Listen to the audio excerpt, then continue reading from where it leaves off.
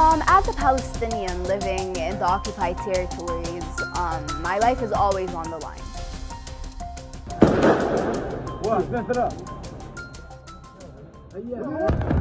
The murdering, the arrests, the beating of peaceful protesters that are protesting on a weekly basis in my village. So that was the point where I decided that I had seen enough in my life.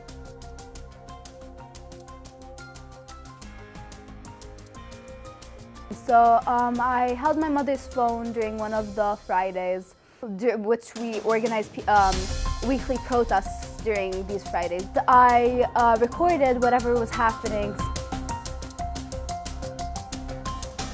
I, as a 7 or a 12 or even a 17-year-old child, should not be experiencing any of that. I should not be thinking of what next struggle do I want to cover.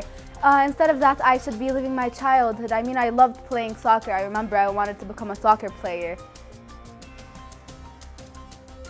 It's a positive thing that I was privileged enough to have a voice, to have a platform, and to be able to send a message that so many people were not able to send. Send a message that is not the message of Janna alone, but the message of every single child who's living under a form of oppressive system, either if it's poverty, fascism, any form of injustice around the world is something that I try to represent.